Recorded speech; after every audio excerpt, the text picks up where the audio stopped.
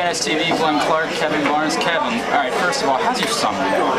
Going to summer, I prepare harder this summer than any other summer I've been here, so I'm expecting great results just as well as my team. All right, beyond football, how's your summer been?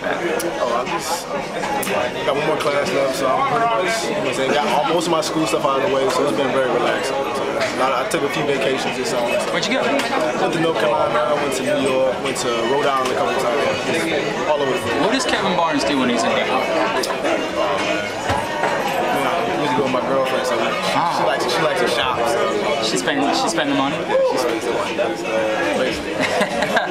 So what else do you do? You spend your summer, you're working, obviously you're going on trips. What else do you do? You go to the movies at all? Oh yeah, I went to see Batman last week. Tell me about it. What'd you think? It's a great movie. Joker made the movie, definitely. I've never seen a villain take over a movie like that. So best Batman villain of all time? I have. Easily? I mean, Jack Nicholson, he's classic. I mean, he's just a different guy. He led his performance. What kind of villain would Kevin Barnes be in a Batman movie?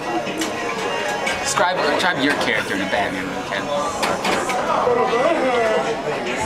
Solid but definitely. Pretty much. Solid but definitely. What are you expecting this season?